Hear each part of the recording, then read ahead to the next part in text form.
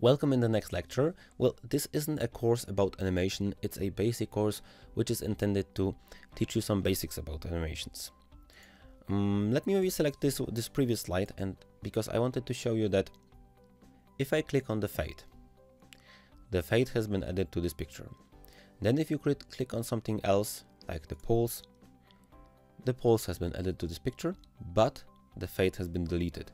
So the problem here is that you can have one animation at once if you click here. Let me click on the fade again.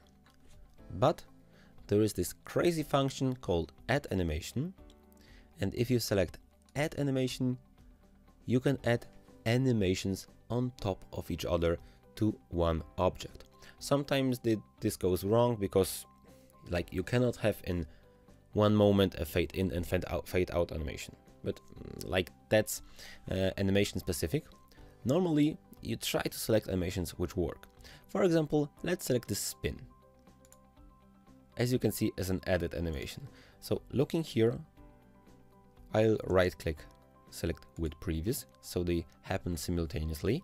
And what will happen here? Let's maybe make the fade in duration a bit longer. And what will happen here? It will fade for 1 second, and during this fade it will already start to turn until it turns 360 degrees. As you can see on this box, you have like a layered animation. This informs you that there are multiple animations on this one object. Shift F5 to start with this slide. What will happen once I click my mouse? It will start to fade in and it will turn.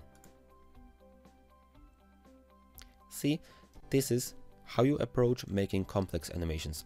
Of course, this is just an example, and we would have to come up with some elements to animate it like that, but I wanted to show you the concept of adding and stacking multiple animations to one object. The cool thing is here that you can do as many of them as you like, just with previous and delay them a bit.